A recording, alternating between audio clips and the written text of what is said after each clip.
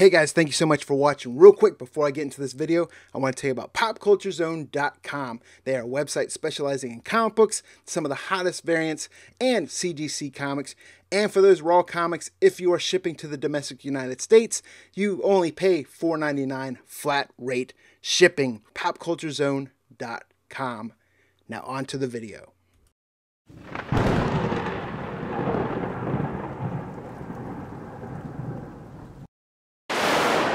What is going on, guys? Brian Simpleman's Comics back once again to give you my picks for comic books that are in Final Order Cutoff this week. And although the list is small, the list is quality over quantity this week. These are the books that I like. These are the books that I'm interested in picking up. These are the books that I'm interested in reading.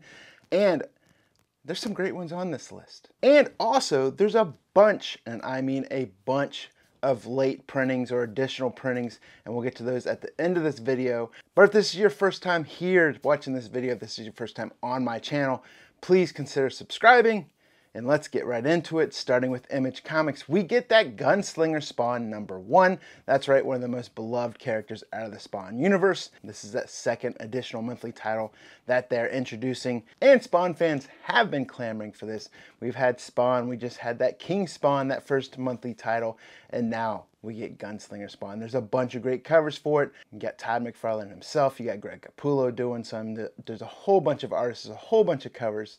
I always say I like to pick up that cover A and then pick up the covers that I like from the specific artist. I actually do like the Greg Capullo cover. I also like the sketch cover on this. And I love these new titles because they are perfect for me because I am not the biggest Spawn fan. So it introduces me to that Spawn universe as a late arrival. Then moving over to Dark Horse, that's right, for the past few weeks, we've been talking about quite a few Dark Horse books, which is pretty odd because I don't talk about Dark Horse books too often on here. But we have another one. This is actually a continuation of a previous Dark Horse series that I really adored, and I'm excited this one's coming back. And that is No One Left to Fight 2, issue #1. This kicks off right where the last mini-series left off, which is why I always say don't get upset when books come out in mini-series anymore, because you never know when a new volume might come up. So no longer is, hey, miniseries are bad, sequential issues are great. Here we're getting No One Left to Fight 2, issue #1.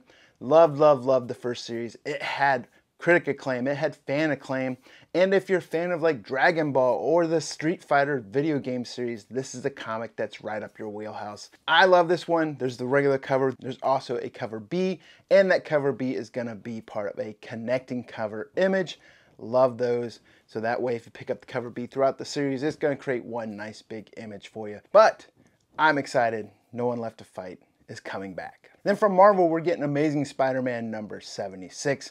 Just talked about issue #75. Don't talk about that Amazing Spider-Man series too often on here, but do bring it up when issues or storylines kind of pop off. Here we are getting what looks to be the death of Peter Parker. Marvel has solicited this. They are bringing Ben Reilly, Scarlet Spider, back in front and center for the time being, at least. We all know Peter Parker can't be gone forever. This is getting into what Marvel is calling that Beyond era for Spider-Man.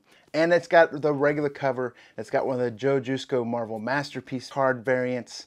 And there is a 1/25 Patrick Gleason variant. And what I love about the Gleason variant, it is not one of those what I like to call Charlotte Web variants where the image is made out of a spider web. I like the 1/25 variant for this. Who knows how monumental this Peter Parker storyline might be either now or in the future.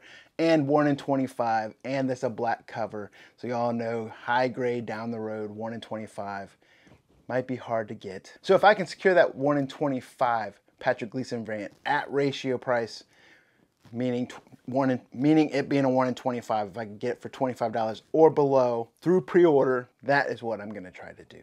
Then from Aftershock Comics, we get Cross to Bear #1. This looks like another great story, and it kind of crosses over into that horror slasher storyline, which I'm really excited for, one of my favorite comic genres. And in Cross the Bear, we get Jack the Ripper never being caught, and that's because he was never looked for in the Wild Wild West until now with the Order. And that Order is made up of descendants of Crusaders who have sworn to eradicate the unnatural. So that right there sold me on this series. And Aftershock has a proven track record for putting out great stories, especially from that independent small press publisher side of the house. And I only see one cover for this at the time, so you don't have to go hunting a bunch of covers if you're a completionist. But either way, I'm looking forward to this series, and it's hitting Final Order Cutoff this week. Getting over to Dynamite. That's right, Dynamite Comics. Definitely don't talk about Dynamite too much on here, but one of my favorite movie series of all time is that old Evil Dead Army of Darkness. Huge Bruce Campbell fan. Love Bruce Campbell, and we all know him as Ash in The Evil Dead or Army of Darkness. Here we're getting Army of Darkness 1979.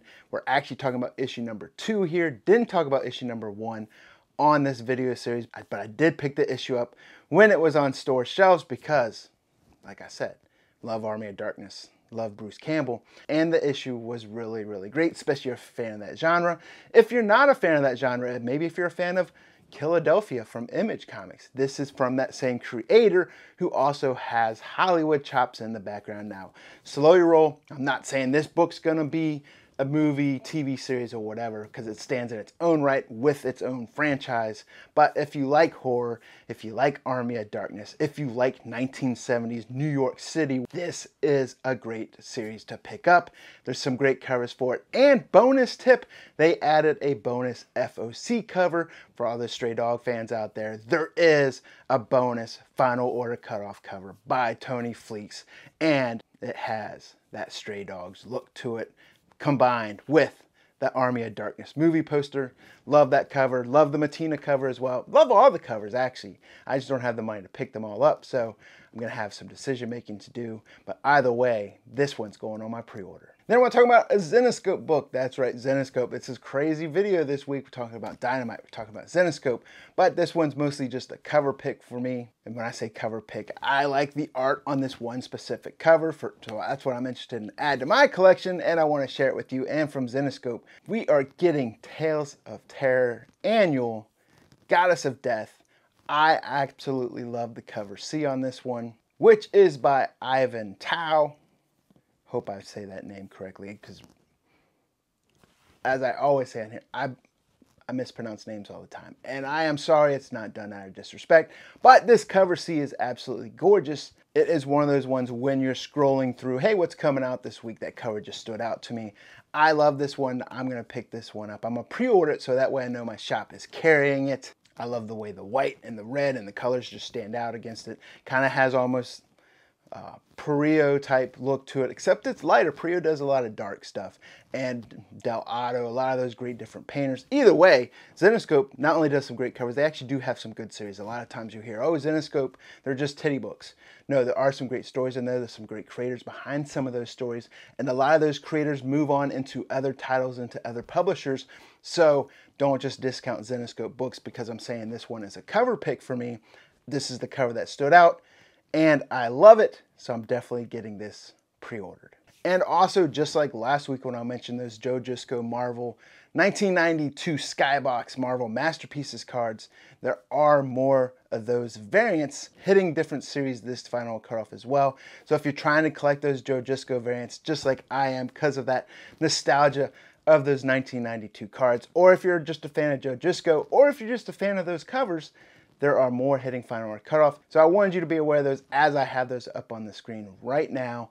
And then lastly, like I said at the beginning of the video, there are a bunch of additional printings, especially from Image Comics, especially if you're a Department of Truth fan. We are getting issues 7, 8, 9, 10, 11, and 12. All of those are getting second prints and hitting Final Order Cutoff this week. As well as from Image Comics, we are getting that Me You Love in the Dark issue number 2 getting a second print, and Ordinary Gods issue number 3 getting that second print, also from Image Comics. From Marvel, we get Dark Ages issue number 1 getting a second print. We are getting Darkhawk issue number 1 with the second print. Moon Knight number 1 is getting a third print. Then we are also getting that X-Men Trial of Magneto issue number 1 with a second print. And then lastly, from independent publisher Black Mass Studios, we are getting White number 3 with a second print. So there it is, guys. Like I said, small list this week. There's some great books on here. sometimes love smaller weeks because it takes a little bit of pain off my wallet when it comes to pre-orders. But let me know in the comments, what books are you guys reading? What books are you guys pre-ordering? What series are you excited for that you've heard that are coming up? Either way, put those in the comments for me. Hit that like button, and if you haven't done so, please consider subscribing. This is Brian with Simpleman Comics. See you guys in the next video. Go dummy, go beast on them. I go beast. Go deep, I OD on them. I OD. Apply pressure, put heat